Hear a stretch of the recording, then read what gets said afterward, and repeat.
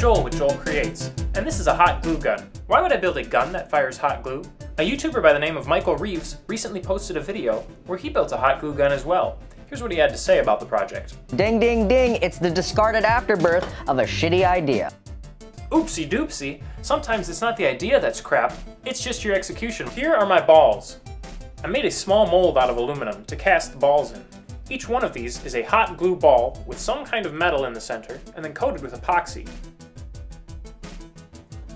Half of these balls were made with glow-in-the-dark hot glue, and half of them were made with regular hot glue. And in the center of each, I cast a small piece of metal, whether it's a BB, a washer, or a coiled piece of heating wire.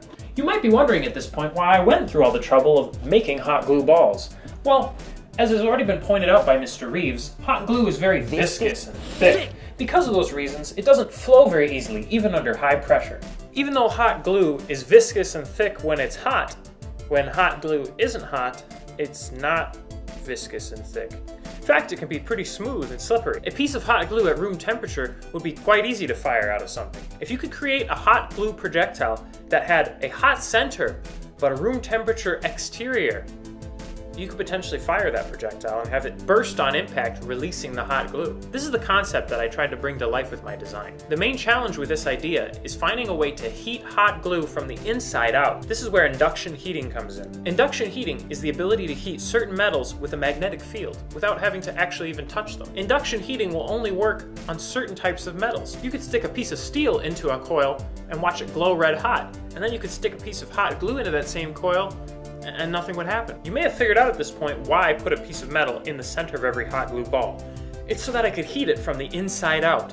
The piece of metal is heated by induction, and then it passes that energy slowly from the center towards the edges of the ball. The trick is to cook it for just the right amount of time so that the exterior doesn't become too soft or sticky, but the interior becomes hot enough that it will explode and release its hot glue on impact. I started with a basic paintball gun. I modified the loading area to fit the coil.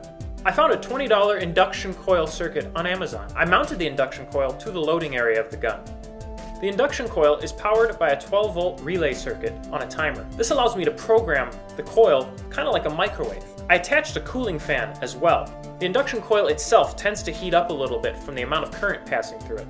So the fan helps to keep the coil cool as well as the exterior of the ball.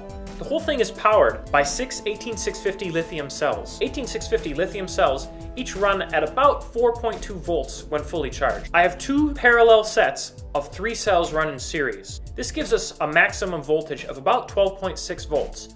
Perfect for our application. I also have a voltmeter added on the side just to track the battery voltages. This is a pump action paintball gun, meaning that it has a handle that you have to pump every time that you want to fire it. But the compressed air that shoots the projectile comes from a CO2 cartridge in the handle. I removed the pump handle and replaced it with the 2 battery cases. Building the gun itself only took me about half a day, but refining the balls themselves was an incredibly repetitious and arduous process. I initially wanted the balls to be made of only hot glue and the heating element, but I soon found that it was incredibly difficult to evenly heat the inside of the ball without the hot glue spilling out of the edges. And as soon as it spilled out of the edges, then it became impossible to fire it without gumming up the entire assembly. The reason I chose epoxy is because it is strong and slightly brittle once it's dry. I wanted something that would hold all the glue in, have some heat resistance, and then be able to break easily on impact. One of the problems that I've had is with the balls striking a target and bouncing off. This may be due to some sort of a non-Newtonian reaction. The high speed and intensity of the impact may temporarily cause the hot glue to shift from being a liquid to behaving more like a solid. Many of my test shots would bounce off their target and then land and stick to something else. This is where I got the idea to attach several blades to the front of the gun. These blades were meant to help shred the glue ball after it leaves the gun. This is to help increase the surface area of the projectile and help it spread out somewhat like a shotgun. After many revisions, I was finally able to get this thing to work. We'll throw some of these against a piece of granite and we'll see what sticks. Silicon.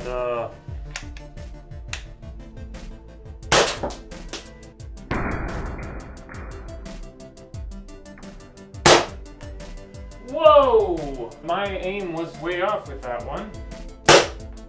It's definitely nice and melty. X gon' glue it to you. Just not sticking where it should. Damn right, and I glue it again. Prepare to be laminated.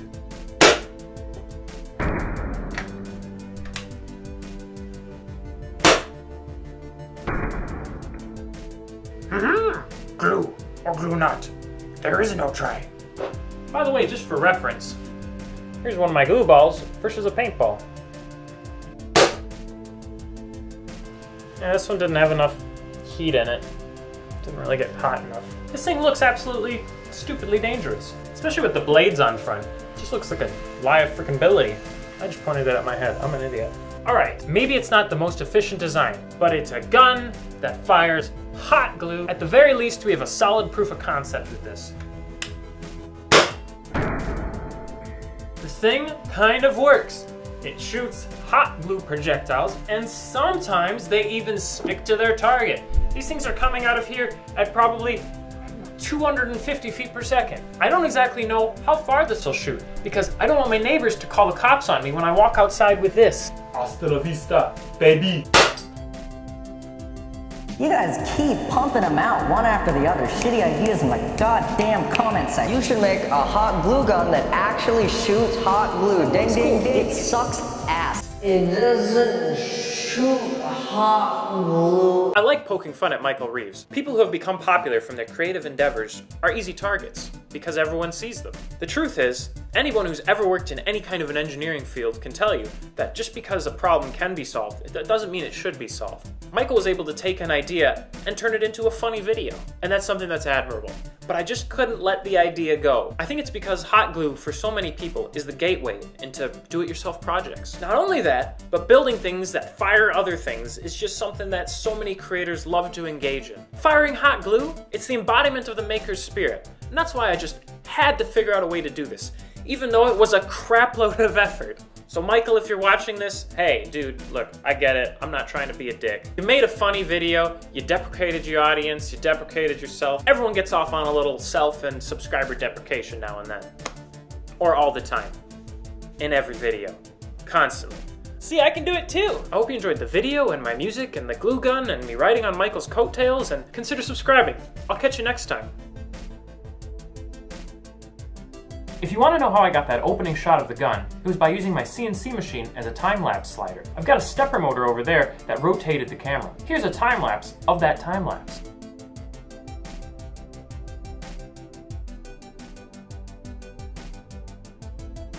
It's amazing the things you can do with a 3-axis machine like a CNC machine or a 3D printer. Who knows, maybe I'll program it next time to feed me tomatoes or something like that.